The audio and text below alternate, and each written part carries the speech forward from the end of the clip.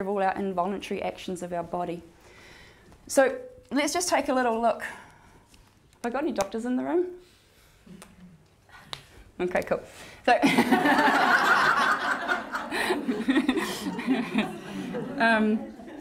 okay. What event is that triggering?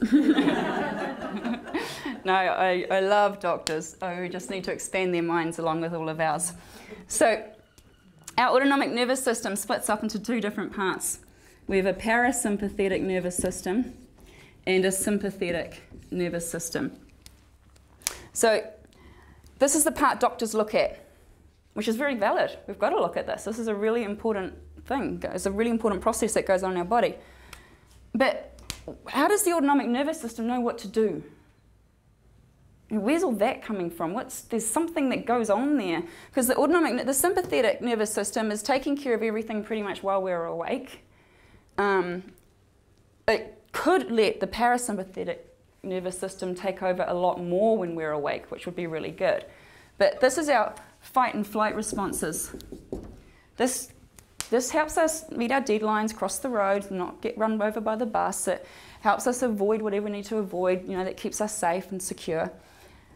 But it's activated by increasing our heart rate and our blood pressure, and it decreases our digestion, which means it decreases our immune system, decreases our fertility. And basically, if it's in action or activated over a chronic or long-term period of time, we end up with organic change in the body, because we can't be like this all the time, because it's really stressful and the heart can't handle it. So on this side, we've got resting and digesting. And that's sort of more like looking for homeostatic balance. This is when we can achieve higher thinking. And when we can achieve higher thinking, that word awareness can come back in. We can become more aware of who we are, and what we're doing, and how we're doing it. So how is this? What's going on here? Well, the subconscious is directing the autonomic nervous system. It's this bit that's got all of this stuff going on. This stuff that we're not really aware of, and all these perceptions and beliefs and ideas and stuff and things that are based upon this sort of foggy past story that we've made up.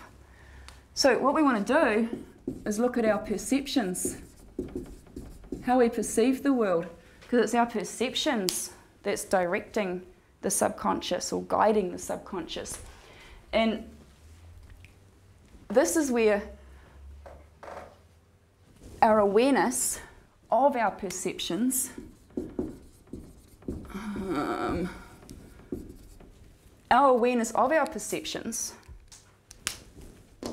means that we're connecting more and more into our superconscious, which in effect is consciousness itself, because it's an aspect of God, or our connection to God. And remember, as we transcend and include it, we're moving beyond yet including all that's gone on before. Our awareness of everything that's going on is guiding our perceptions of how we perceive things. And then we're activating whichever side of this we need to go. So just to make that a bit clearer, if I'm aware of myself perceiving anything negative, stress, fear, anxiety, anything negative. People who have catastrophically negative expectations of the world are always pretty hyperactive, and they're going to experience more anxiety, more stress, more fear, which means the heart rate and the blood pressure is going through the roof. It's going up, and we're getting in more trouble.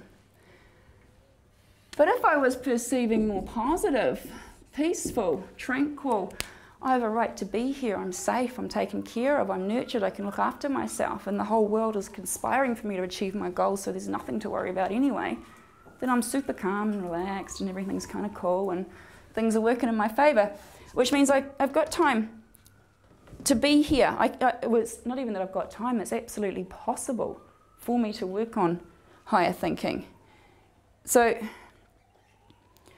if a tsunami's coming towards you or an earthquake's happening or something, you're not exactly going to sit down and think, all right, I can meditate my way out of this. That's just not going to happen. So we need the sympathetic nervous system to go. But then there's other things happening all around us, and you get going fast, And you get to the point where you realise, I can't actually think my way out of this situation. I need to actually sit down and meditate on it.